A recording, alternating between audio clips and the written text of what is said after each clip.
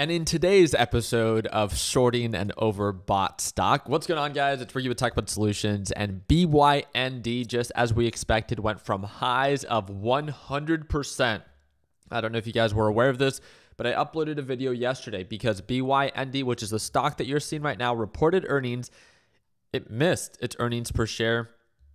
It did beat its revenue. Its guidance was fair, yet Beyond Meat, which is like the tofu kind of meat, gapped up. Someone made a really funny joke that they must have said something about AI, like AI is making our meat now, because what can justify this crap company that has a consistent descending pattern over a long period of time? I mean, feel free to check this out. Look at this yourself. It went from highs of 190 during this whole pandemic, if I'm not mistaken, shortly after the pandemic. There's a lot of hype with Beyond Meat and this artificial kind of meat alternative. Great, but that hype died out, and it's as easy as day to see. From highs of nearly 200 to all the way to lows of $5 per share. Come on. And then it reports earnings. It gaps up at one point over 100%, and then it closes the day at 74%. And that's where we left off yesterday's video. And I talked about, hey, don't be surprised if this thing begins to pull on back for three specific reasons. First, obviously, its true direction is bearish. Second, it reported earnings, and it tends to be a short-lived catalyst, even if it was good. Third, it was not good. Everyone is saying it was a crap company, crap earnings, and it's, again, just Reddit traders hyping a stock up and trying to squeeze out short sellers. When are these Reddit traders going to figure out that as a whole, they're always going to lose? And this is the unfortunate part about that, is I can almost reassure you the people that continue to pick these stocks to short squeeze are the ones that are actually making money, that announce it, because they know when to take profits. They know that this thing isn't going to last. And it's unfortunate for the beginners that get caught into the hype, because now when it does begin to pull on back, for people like you and I, you're like, okay, well, this is obvious. This is obvious it's a crap company. But you'd be surprised. From beginners, again, from highs of $15, if anyone purchased at that level, to where we're at right now, they would have lost 30% of their value in just a few hours. Imagine that.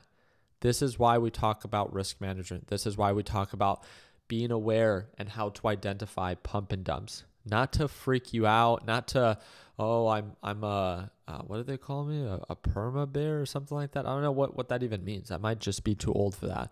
But it's to spread awareness of risk management, that no, not every hyped up stock, none of them are going to hold at those levels.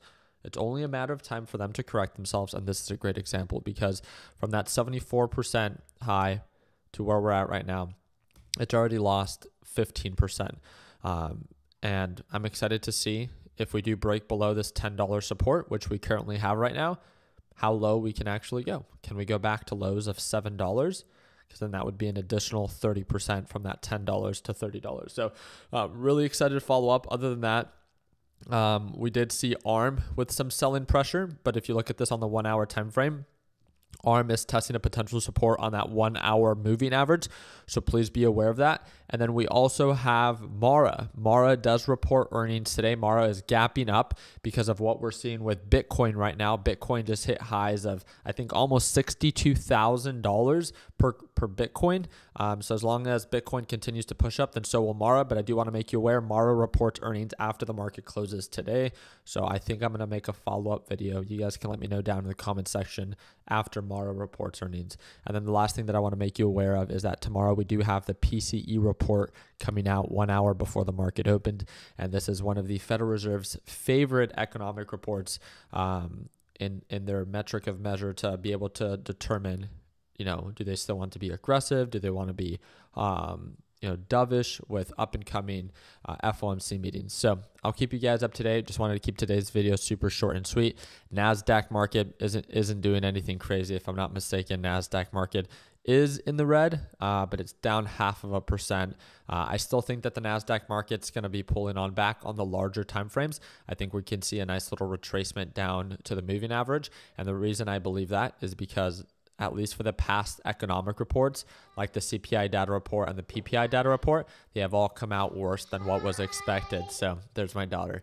Yeah, I do appreciate you guys' time. I hope that earned a thumbs up. If you guys have any questions, feel free to send me a direct message via Discord. And if you want to watch me trade live as soon as tomorrow, that's going to be that second link in the description down below. Appreciate your time. Like always, let's make sure that we end the year on a green note. Take care, team.